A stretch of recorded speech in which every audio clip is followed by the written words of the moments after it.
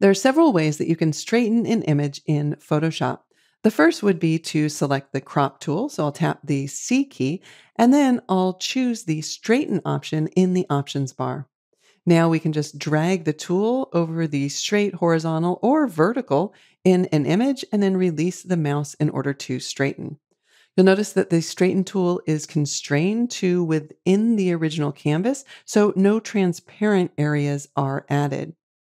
You can also hold down the Command key on Mac or the Control key on Windows to temporarily access the straighten key when you're using the crop tool. Now, the second method also uses the crop tool. Perhaps there's not a straight, horizontal, or vertical in your image that you can measure with the straighten tool. Instead, we can just position our cursor outside of the crop marquee and then just drag to straighten the image. You'll notice that when we rotate the image like this, we're also constraining the crop to within the canvas size. All right, let me cancel out of here. And the third way is to use the ruler tool. Now, the ruler tool is nested with the eyedropper tool, and this tool can give us two different results. I'm going to click and drag out with the ruler tool, and it actually drags out a measurement, which we can see in the options bar.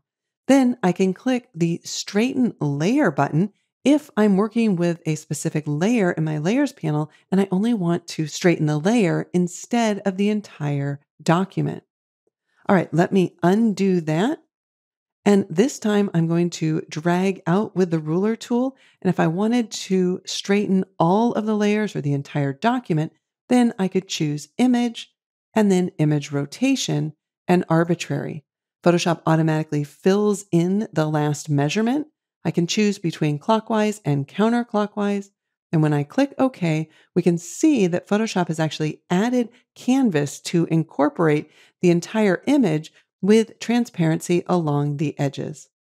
So there you have it, 3 ways to straighten a tilted image or layer using the crop, straighten, and ruler tools in Photoshop.